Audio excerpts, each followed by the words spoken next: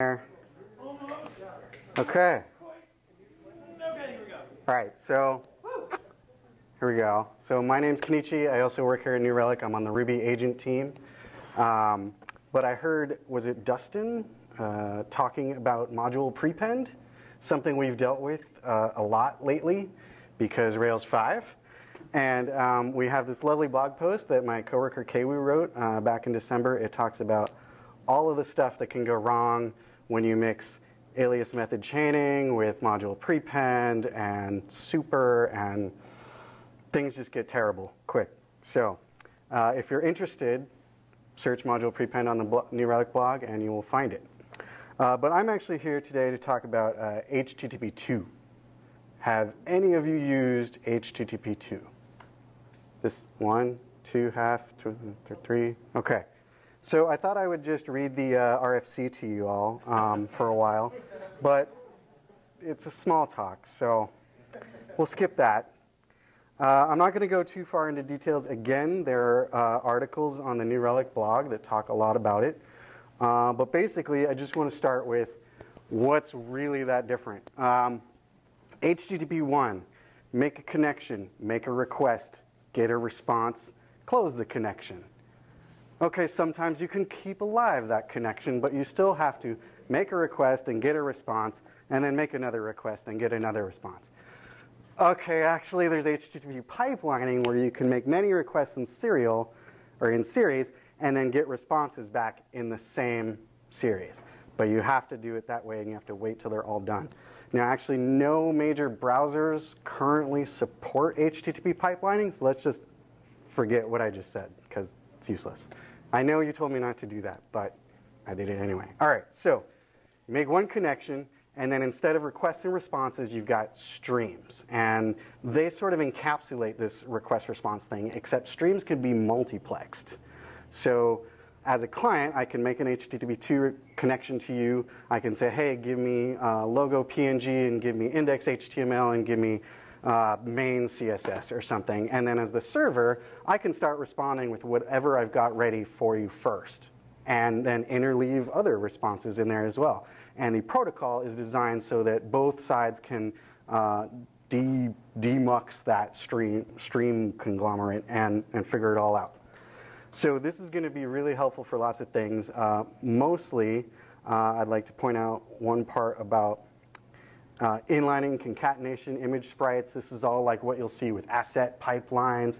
This was all to get around like that browser thing where they decided, okay, we'll make like 6 connections, and then you know, we'll try to do a bunch of stuff spread out over those connections. It's a big mess, and if you've ever dealt with asset pipelines, you know how much of a problem that can be. Now, is HTTP 2 going to solve that? In a lot of ways, yes, but there are some limitations. My coworker points out one here in that if you are compressing with zlib, compressing many little things can actually be less efficient than compressing one large thing. Of course, if you've got decent cache in front of that, well, that goes away. All right. So again, another blog post on the New Relic blog about it. And this is a Ruby meetup, so I thought I'd talk about some Ruby. Ilya Grigorik works for Google, and he was on the spec committee for all this. And he's got a gem, HTTP 2, that implements the whole protocol in Ruby. Parts of it are binary, so it's not the fastest gem out there. To that end, Aaron Patterson has DS9, which is a wrapper around a C++ library, ng HTTP 2. A little bit harder to use because you know, it's very involved. You have to build everything up from scratch.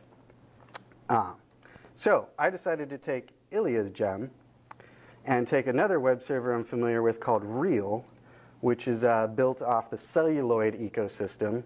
It runs in a celluloid I/O reactor, which is very good at handling lots of long-lived, mostly idle connections. So WebSockets, HTTP 2, these are all going to be good for Real. I've got a branch here, H2, that gives server support for it.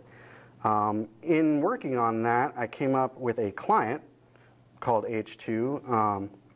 This is still very experimental, very early stages, version 0.01. but if you feel like checking it out, please do. There are other clients out there. I've been talking with this lovely fellow in Milan, Italy.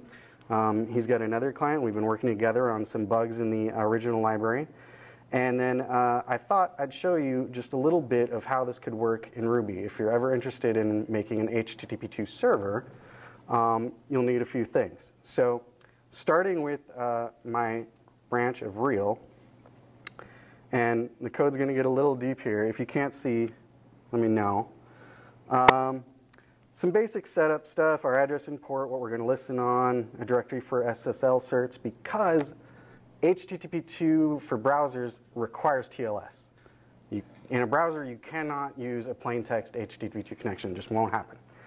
And as Rubyists, we're not really used to dealing with SSL, right? Like, we run our Rails app or whatever behind Nginx, that handles SSL, and we get proxied to, and we're all good. Well, in this world, we're going to have to deal with it. So I've got some Let's Encrypt certs here, and these are all on a valid domain. I'm SSH to my Linode and piping stuff through so we can get there. Great. I just want to point out this bit here. This is simple HTML, not even a head or body, but basically you can see it's going to put the text, wait for it, try to load an image, and try to load some JavaScript. Never mind this stuff right here. But the real server starts off like this. We bind to the host, we bind to the port, we set up our SSL, and then for each connection, we deal with each stream independently. And it's going to look familiar to anyone with HTTP1 experience. We got a request, it's got a path, it's either get, post, whatever, all those things are still there. In this case, we're checking if it's slash. We'll say we'll go away when you're done. We'll respond OK with that HTML up here. Otherwise, we'll respond with 404. I'm not too happy about these symbols, but this is how real works. I kind of like halt 404, like in Sinatra or something like that, but whatever. All right, so let's see how this works. Fire it up. And we'll connect. And you can't really see, but wait for it is there. There's a broken image because it didn't load. And you can see that logo PNG and push.js, all 404'd. They tried, it didn't work. All right, so what's really cool about HTTP2 is you can do this thing called push promise.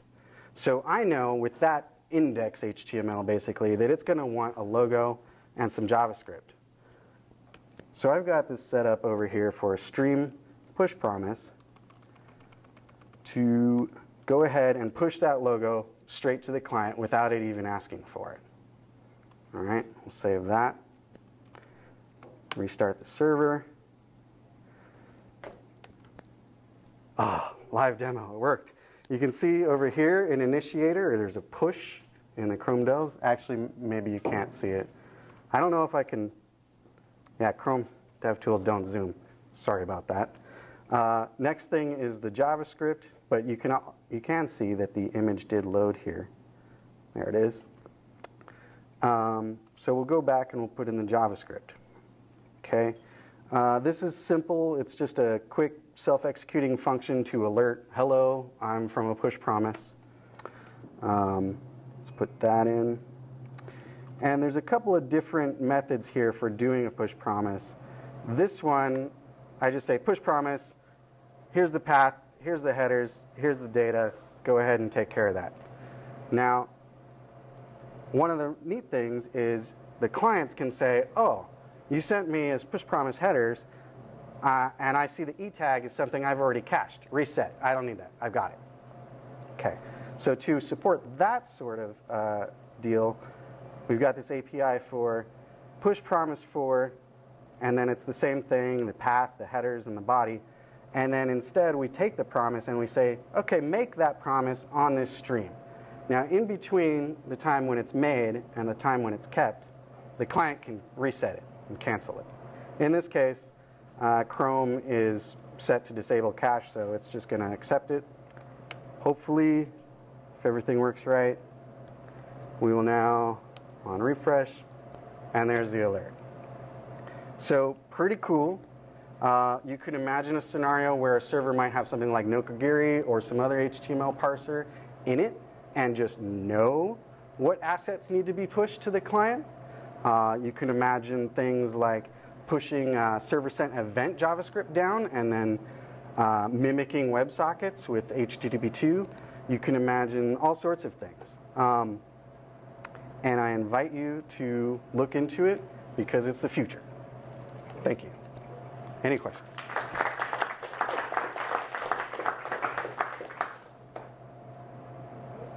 Nope. Cool.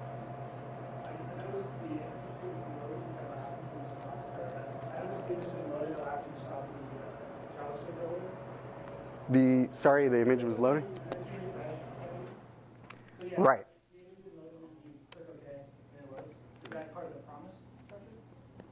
If you look, the logo was first.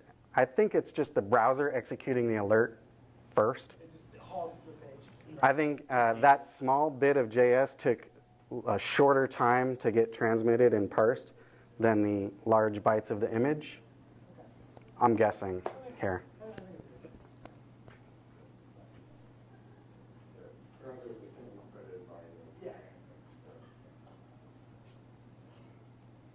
Yep, that's it. Cool. All right. Thank you.